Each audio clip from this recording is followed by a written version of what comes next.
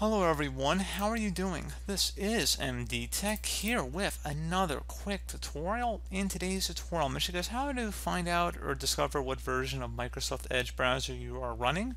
So this should be a pretty straightforward tutorial, guys, and without further ado, let's go ahead and jump right into it.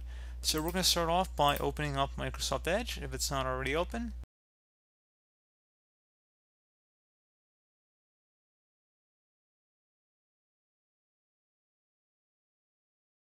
Select the menu icon in the top right corner, Settings and More, just left click on it.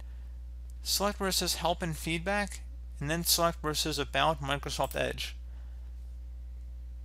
And it will tell you the version number right up here, and if it's up to date, it will do that as well. If it is not up to date and installs updates and then you restart the browser, the version number might tick up 1 or 2, depending on how out of date you are.